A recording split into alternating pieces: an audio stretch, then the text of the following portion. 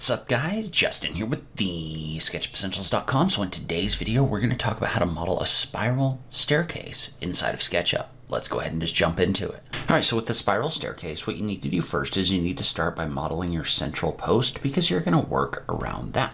So in this case, we're going to tap the C key, then we're going to come in here and we're going to draw a circle that's 1 3/4 of an inch radius, so 3.5 inches wide. And so once we've done that, I'm going to double click on it. I'm going to right click and I'm going to make it a group so it doesn't merge with anything. And I'm not going to extrude it yet. We'll do that in a minute. So next, let's figure out the number of risers that we need. So in this case, for example, let's say that this was going to need to have a height of maybe 8 feet, right? So it's going to go 8 feet high like this. Well, what we need to do is we need to make sure that each one of these risers is less than 7 inches, right? So I can just come in here and I can just right click on this segment and I can use the divide function. And right here, you can see how this is going to show me how many segments I need, right? So again, all you do is just right click on the segment, click on divide, and just move your mouse until you get the shortest number of segments under 7 inches. So in this case, we're going to have 14 segments that are going to be approximately 6 7/8 of an inch. And so notice how what that's done is that's come in here and that's divided this up. So if you forget the number of segments that you had in here, you can just select this. And then look in your entity info. You can see how we're going to have 14 different segments. All right, so now let's make sure that we right click on this line because it's a number of different segments and we put it in a group so that this doesn't merge with anything that we draw later either. So we're just gonna right click and do a make group. And so now what we need to do is we need to figure out the width of our tread, right? We figured out we're gonna have 14 treads and we need to make sure that we have the proper width in here. So I think the requirement is it needs to be a minimum of 26 inches from this point. So we're just gonna come in here and we're just gonna draw a line that's 26 inches right here. So now we know where the width of our stair is going to go. And so I'm gonna tap the C key in order to draw a circle, and we're gonna draw a circle from this point to this point right here. So now we've kind of roughed out the width of our stair. And so what we're going to do is we're going to use the segment count in this circle in order to draw our pieces. So in this case, remember that we want 14 risers, right? We want 14 risers up here. And so I want this to do 1 full revolution around the middle. So I'm just going to select this edge and I'm going to change the number of segments to 28. Right, and it's 28 because we're going to draw lines in here in just a second in order to draw our stair or in order to create our riser. And so we can use these segments in order to do that. And I'm also going to assume that this is going to be on the back side and it's going to be a little bit wider over here. So I'm going to draw another circle on the back side that's maybe like, we'll give this a radius of 3 inches. And so you can adjust the radius back here in order to adjust your overall stair width. And so now I'm just going to use inferencing in order to create a stair. So I'm just going to use the very end point of these two circles and I'm just going to draw a line out from this location to this location like this. And make sure that you're drawing it to exactly this point right here. But once you do that, what you have is you have a stair. And you can erase out this edge and you can actually erase out the circle around it. And so you can measure this. A lot of the time I'll just drop a quick line in here. So I'll find like the midpoint, and if you look across the midpoint, this has a length of 9 3/16 of an inch. I think the requirement for the middle of a stair like this is something like 7 inches or 7.5 inches. So we should be fine. You can definitely adjust this to whatever size that you want. But now what we're gonna do is we're gonna go ahead and we're gonna model out this stair, at least to a certain degree. So what I wanna do is I'm gonna start by double clicking and I'm gonna make this a group. Then I'm also gonna make this a group right here. So I've got like my, my step piece as well as the central mount piece over here. And so I wanna take the central mount piece, I wanna draw a circle in here in order to split this up, and I want to erase this face. And so the first thing I'm actually going to do with these is I'm going to select them both, right click and make them a component, and we're just going to call this spiral step. So now when we make copies of this, all of the copies are going to retain whatever changes that we make. But the first thing I want to do with this is I want to move it up right? Because I don't want my first riser to be on the ground. I want it to be on my first point right here. So now I've moved this up, and I can also come in here and I can model out a little bit more detail right here. And so we're going to say that this piece has a thickness of maybe like 1 inch, and you can use the eraser tool. So tap the E key and hold shift and then click along this in order to hide these edges. So this looks a little bit smoother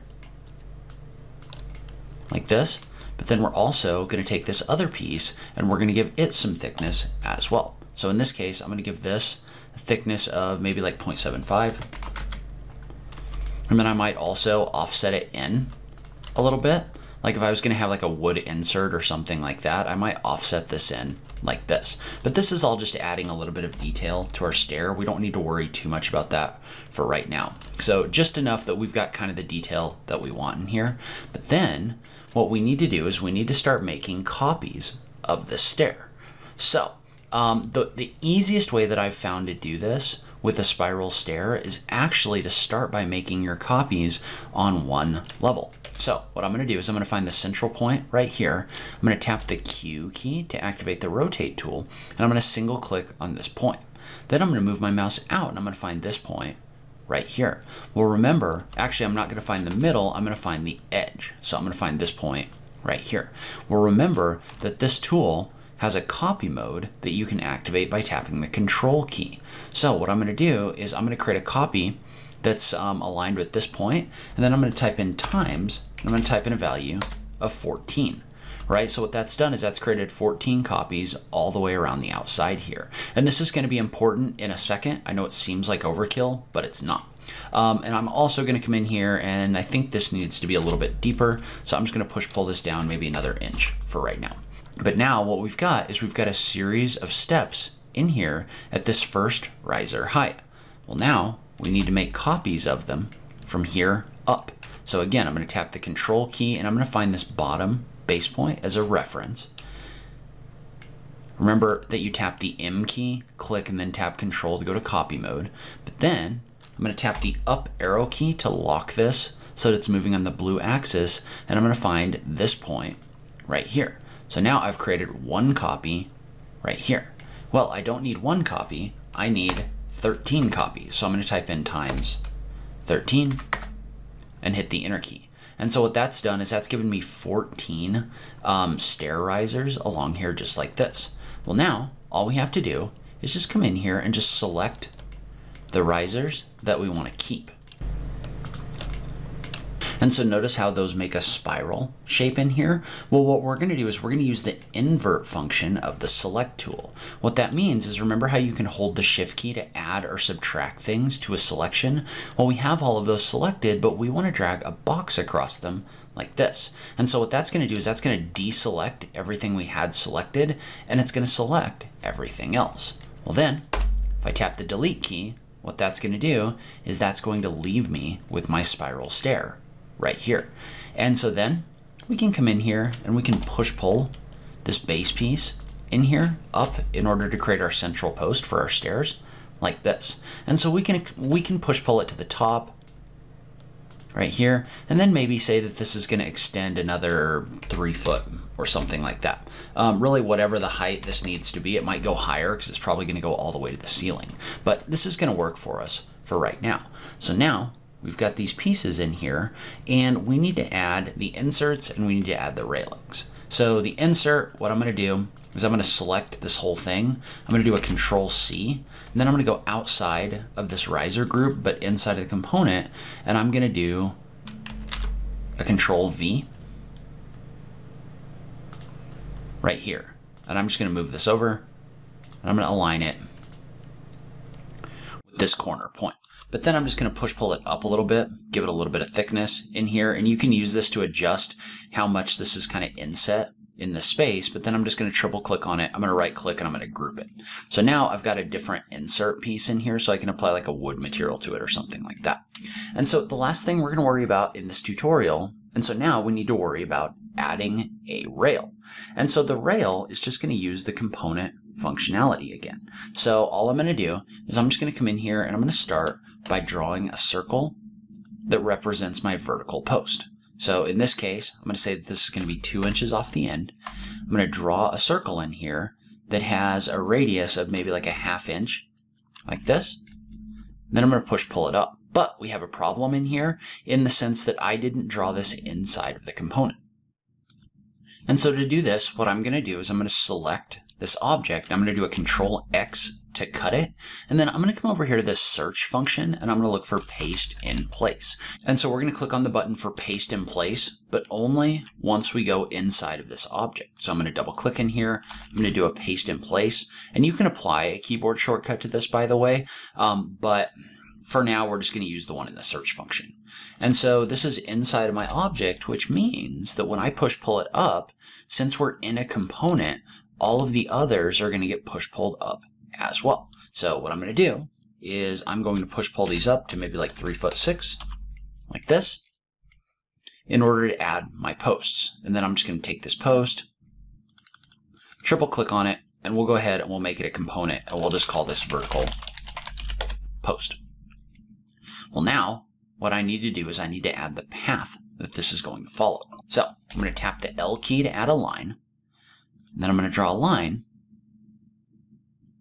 from this point to this point right here. And so what that does is that basically gives you a path along which you can extrude a railing. Okay, and so we've got a little bit of a problem if we try to create this rail, right? Because what we've done in the past is we've come in here and we've modeled out whatever our rail profile is. So something like this. I'm going to scale it out and maybe down. What we've done in the past is we've used the Follow Me tool to extrude this along this profile right here. And so if we do this, though, all the way to this point, notice how this is going to have gaps in here, right? So that's not necessarily what we want. So what we need is we need this whole path available to us. And so the way that we can do that is we're actually going to take the whole thing and we're just going to make a copy right here. And so we can't just cut this out of here because it's a part of a component or a series of components, right? So that's why I'm creating a copy over here. I'm just going to take all of these and I'm just going to explode them. So I'm basically getting rid of that component functionality that's in here. But what that does is that allows me to come in here and select this path. And then I can do that shift trick again, right? Where I hold shift to select everything else and deselect what I had selected. That's going to leave me the path right here. And then you can come over here and you can delete out the edge from this component. But now we're going to take this, we're going to move it back so that it's aligned with our central point. All right, and so now what we're going to do is we're going to come in here and we're going to draw a circular rail. So I'm just going to come in here, we're just going to draw a rail like this. And what I want to do is I want to activate the Follow Me tool. I'm going to click on this point, and I just want to extrude this up along the surface. Now, one thing I do want to note, and this is currently a limitation of the free version of SketchUp, I don't have a way around this, maybe somebody else does, but if I try to do this with this flattened piece right here, notice how it starts to twist. So it starts to twist, see, it turns almost vertical over here. That's a little bit of a problem. I currently don't have a workaround for that.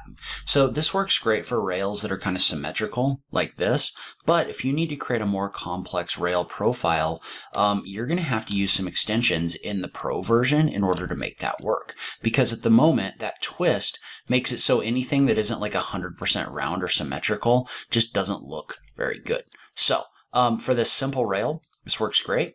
And you might take this and just extrude it a little further past this rail right here. It doesn't have to be perfect most of the time unless you're showing like a specific product or something like that. So usually I'll just push it past like this. And now you've got a spiral stair with a rail in here. And you could triple click in here to select the whole thing. And I'm going to come over here and I'm going to click on the button and I'm going to click on the display button. And so there's a button in here for smooth edges. We want to click on that. And we also want to check the box for soften coplanar. But then if I come in here and I adjust this angle function up or down, notice how it's hiding all that extra geometry in here so that we don't get those clunky edges at the intersections right here. All right, so if you have any questions, feel free to leave them in the comments down below. Remember that I have like 47 days to try to pass SketchUp before Basecamp. I've got a lot of great content coming out in the next couple months, so make sure you hit that subscribe button so you don't miss anything. But as always, thank you so much for taking the time to watch this, and I'll catch you in the next video. Thanks, guys.